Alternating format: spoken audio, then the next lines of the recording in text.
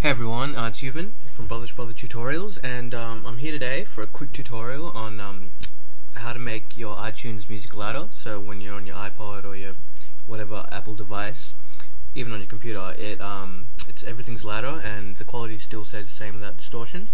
So if you're gonna plug it into speakers or something, it makes the whole deal kind of easier because you can go much louder without distortion.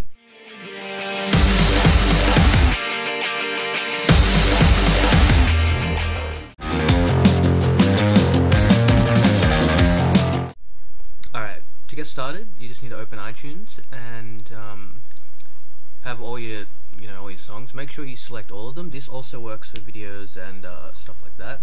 So what you're gonna do for the ones you want the audios to double, well, I would just say all of them.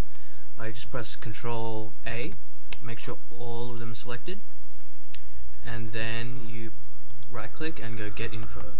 And it says if you want to edit it for multiple items, you go yes. And options, and then you click on here and it says volume adjustment. It's at none. It says it's at none, but what you do is you go to plus 100%, which means it'll double the volume and a bit more. So once this is checked and that's at the max, you press OK and it'll have a little window here and it'll just start doing all the songs that you chose to do.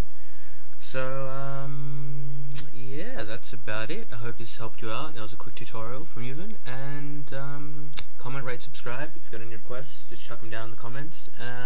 See you next time.